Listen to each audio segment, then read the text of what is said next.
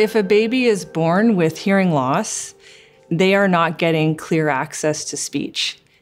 Their brains are ready to learn language, so by not giving them full access to sound means that it will impair their ability to develop spoken language. I'm part of the Canadian Infant Hearing Task Force.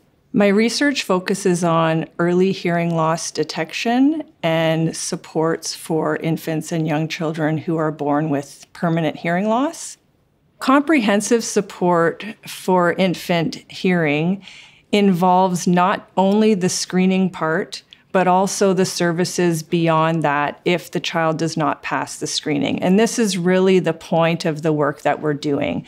In Canada, currently, we only have 6 provinces out of 13 that provide comprehensive infant hearing healthcare.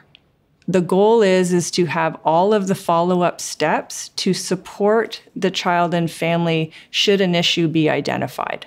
And that would include assessment, intervention supports with technology and language, and monitoring and management how that child is doing. Hearing health is not on the radar of policymakers. So I'm very dedicated and motivated to make it change. I am learning more about how to communicate with policymakers in an evidence-based way so that I can learn how science can support policy. This is not new. It's not experimental. And we have all of the mechanisms. We have been doing it in Ontario for more than 20 years.